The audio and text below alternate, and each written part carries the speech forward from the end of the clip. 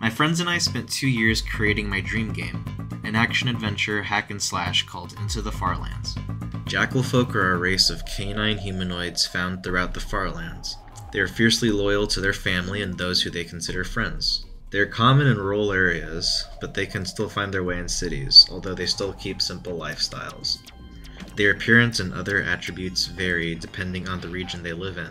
For example, the coyote folk live along the southwest coast of the Farlands continent.